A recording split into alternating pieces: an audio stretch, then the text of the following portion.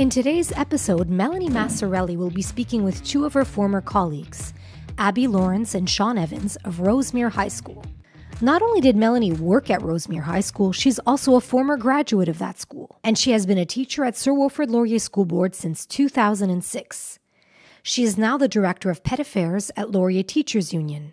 The idea for today's episode came from a social media post I saw. Following that, I reached out to teacher Abbie Lawrence to find out more about what was described.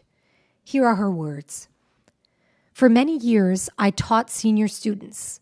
When I shifted to working with juniors, I realized how much more socially and emotionally vulnerable they are. I feel that my vocation is to ensure that students feel safe and supported.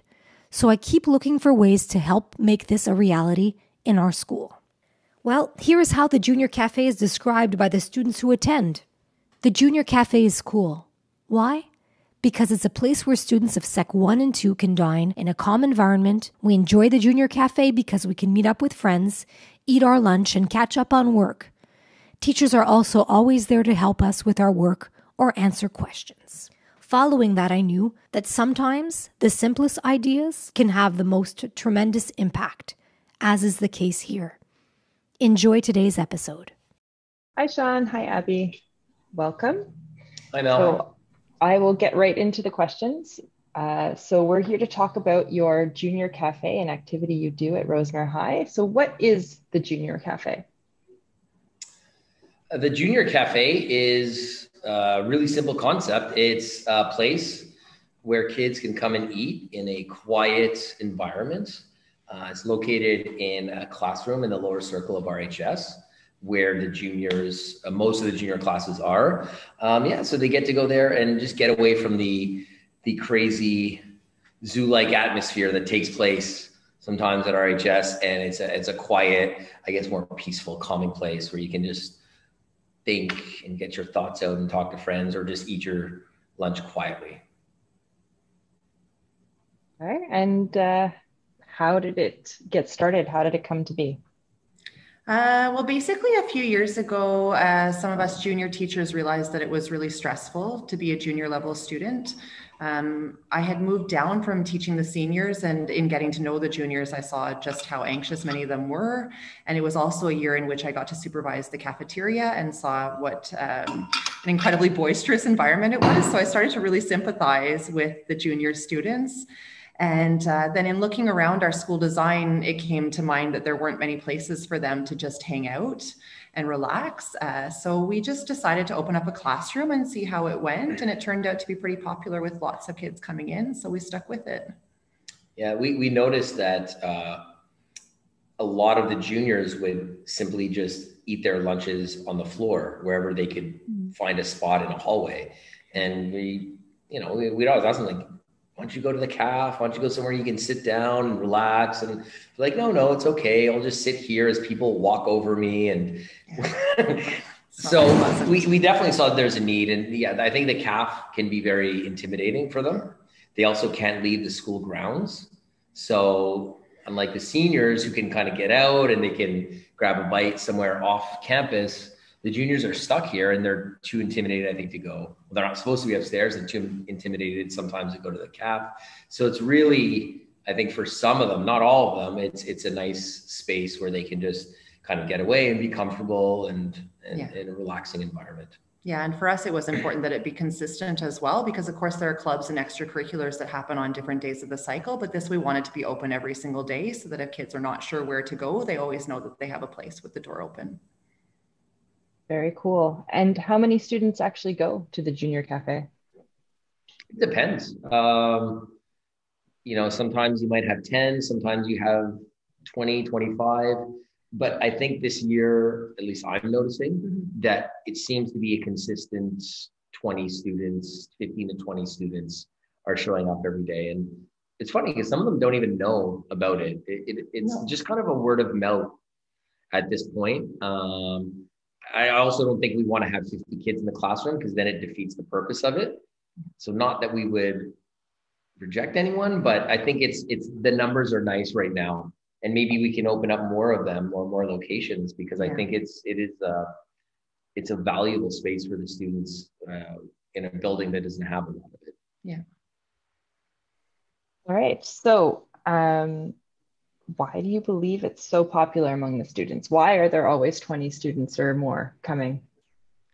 There are many students that are incredibly introverted, of course, that come into high school without really knowing who their friends are and are slowly trying to make their way. So you see as they shift through social groups that they'll come in here, some of them from time to time, or some of them really consistently when things are not going well socially. We've seen some kids that just want to come in because they actually like to have a little bit of a connection with an adult. So they'll come in and just want to chat outside of class time. And it seems to be a place really that's not got any expectations. So it even draws in the kids that have behavior issues in class and gives us an opportunity to connect with them. So it's just, it seems to be non-threatening enough that it makes them all feel comfortable when they come in here. Yeah, for sure. It's like an extra, also sometimes a re-med room. Some students will do a little bit of work as well. Yeah. You know, there's no expectation placed on the students when they enter, just that you know, you're being polite and respectful. And that's really about it. And you're not being too loud, you know.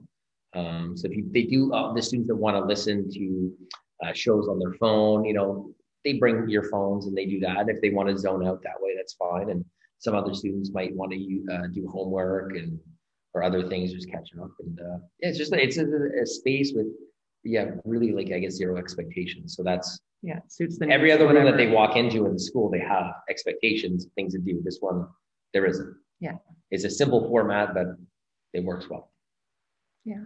Is it mainly students that come alone or in groups? It's totally dependent on the day. There's really no way to foresee who's going to come in. Again, there are a couple kids that come in and just sit by themselves, but others that pull a bunch of desks together and create a sort of group dynamic. We've had groups that come in and want to grab the deck of cards, or we usually have some board games as well. So it depends on the group and what they're wanting to do, but anything is fine as long as they're not overly loud. Cool. So when you think of the Junior Cafe, what are you most proud of? I think that we created a space for students. I think that would be it. And then it's, again, like I said before, it's something that's simple, and we didn't have to overthink it and recreate the wheel. It's just a very simple solution to a problem, and we were able to provide that. And I just think it's nice for those kids to not have to feel like they have to eat on the floor. I guess if you want to eat on the floor, that's fine, but we're noticing that not all of them in the end wanted to eat on the floor. So they like to sit on chairs and a desk. Yeah. And do that. So yeah. Personally, I have to say the thing that has given me a lot of pride was totally not something that I predicted, and it's that a lot of the kids that come in are the ones that I seem to connect with very well in class, where they have behavior problems or for whatever social reasons they're not complying with the classroom rules. But then they come in, we start to chat, I get to know them, we start to build a bit of a relationship, and then it seems like things go better in class when I'm with them afterwards. So it's really cool to see that it then has a spillover effect to more positive academic performance for some of them. That is very cool. All right. So where do you see this going? What's the future of your Junior Cafe? I guess we're going to expand. We're going to franchise the Junior Cafe, and it'll only be for a small fee. I think an expansion, if it could be warranted. Like, we do have other clubs as well. So there's like a movie club that runs every day too. So those are spaces. They're different than the Junior Cafe, but we have a few of them. But I think maybe it'd be something we could have a senior cafe. I'm not sure that all the seniors, just want to hang out in the cafe, or they might find a useful spot for them up in the upper circle or in the annex where most of the seniors are. So that's what I see. I think keeping it as it is and possibly maybe expanding for juniors or maybe for seniors. So. Yeah, I agree. And I really think we have to play it year by year. This year, we've had a huge increase in the number of juniors. So of course we have to approach it a little bit differently. But going forward, we just, I think for me, we want to throw it out to the juniors and see what do they want of this space. And if they have different needs and different expectations, then we adapt with what they're looking for in the space. And again, possibly open up new rooms so that it fits the different needs and expectations that the kids are vocalizing. Very cool. So I guess I just want to thank you both for sharing this with us. Previously, when I worked at Rosemère High, I knew about this. It was a little more secret at the time, I believe, but it's nice to see that it's expanded and that students have a place where they're safe and they're able to go. And though it is a quiet place, they can still, do activities or watch TV and not have to sit on the floor in the hallways. That's a good thing. So basic. Yes. Thanks for taking interest in it. Yeah. And us allowing them to have a chair and a desk to eat their lunch at. No tablecloths yet, but we're getting there. Yeah. Fundraisers, right? An idea We for can the use future. microwave. I think a microwave. We had one in the past, but we're not allowed to have it in the room anymore. We kept blowing the breaker. Oh, okay, yeah. Oops. Yes, electrical issues. Yes, I remember those too. And then I couldn't teach in last period because I had no electricity in my room. Anyway. Well, thank you again for sharing that with us, and we appreciate it. Thanks so much. It's our pleasure. Bye. Bye.